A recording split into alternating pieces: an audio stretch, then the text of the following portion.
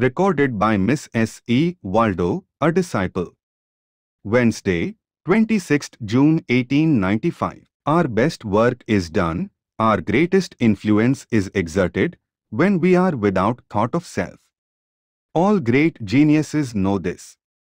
Let us open ourselves to the one divine actor, and let him act, and do nothing ourselves. O Arjuna! I have no duty in the whole world, says Krishna. Be perfectly resigned, perfectly unconcerned, then alone can you do any true work. No eyes can see the real forces, we can only see the results. Put out self, lose it, forget it, just let God work, it is His business. We have nothing to do but stand aside and let God work. The more we go away, the more God comes in. Get rid of the little I, and let only the great I live. We are what our thoughts have made us, so take care of what you think. Words are secondary. Thoughts live, they travel far. Each thought we think is tinged with our own character, so that for the pure and holy man, even his jests or abuse will have the twist of his own love and purity and do good. Desire nothing, think of God and look for no return. It is the desireless who bring results. The begging monks carry religion to every man's door, but they think that they do nothing, they claim nothing, their work is unconsciously done. If they should eat of the tree of knowledge, they would become egoists, and all the good they do would fly away. As soon as we say I, we are humbugged all the time, and we call it knowable, but it is only going round and round like a bullock tied to a tree.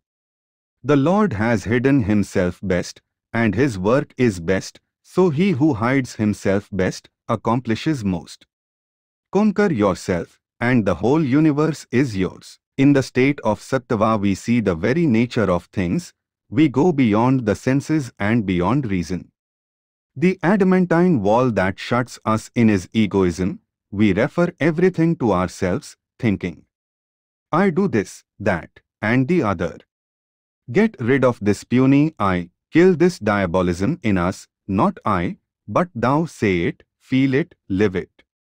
Until we give up the world manufactured by the ego, never can we enter the kingdom of heaven.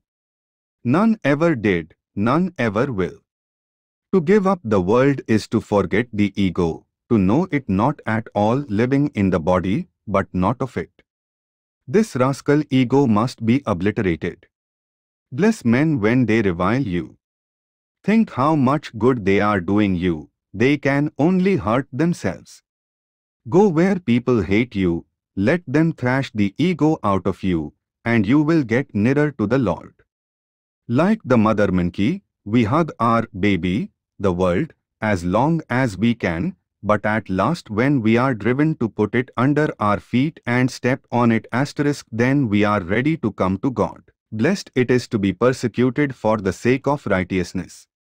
Blessed are we if we cannot read, we have less to take us away from God. Enjoyment is the million-headed serpent that we must tread underfoot. We renounce and go on, then find nothing and despair, but hold on, hold on. The world is a demon.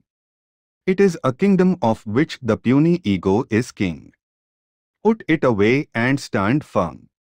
Give up lust and gold and fame and hold fast to the Lord, and at last we shall reach a state of perfect indifference. The idea that the gratification of the senses constitutes enjoyment is purely materialistic. There is not one spark of real enjoyment there, all the joy there is a mere reflection of the true bliss. Those who give themselves up to the Lord do more for the world than all the so-called workers. One man who has purified himself thoroughly accomplishes more than a regiment of preachers. Out of purity and silence comes the word of power. Be like a lily, stay in one place and expand your petals, and the bees will come of themselves. There was a great contrast between Keshab Chandra Sen and Sri Ramakrishna. The second never recognized any sin or misery in the world, no evil to fight against.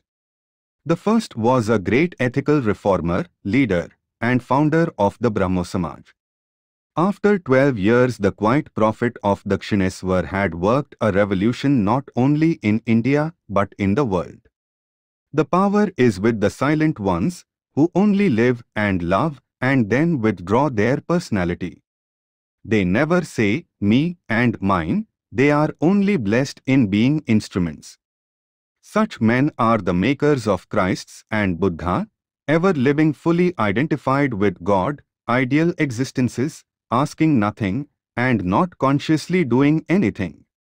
They are the real movers, the Jivan Muktas, literally, free even while living, absolutely selfless, the little personality entirely blown away, ambition non-existent. They are all principle, no personality.